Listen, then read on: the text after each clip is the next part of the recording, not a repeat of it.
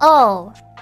This wasn't embarrassing, but this was... I guess it was kind of embarrassing. I wouldn't say it's the most embarrassing, but last time I was on an airplane, I got yelled at really badly.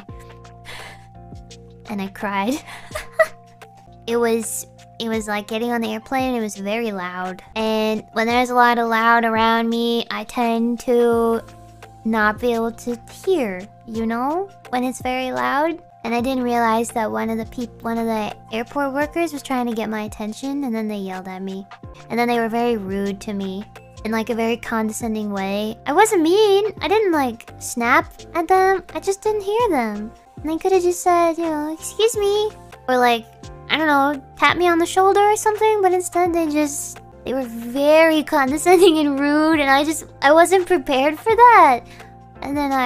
And it was like, in a way, they said it in a way to embarrass me, you know? Like, there was no reason to be rude. But anyway, I got on the plane and then I realized what had happened. Like, it all hit me at once, and then I got upset at myself for not standing up for myself. It just happened so fast, I didn't stand up for myself. I should have.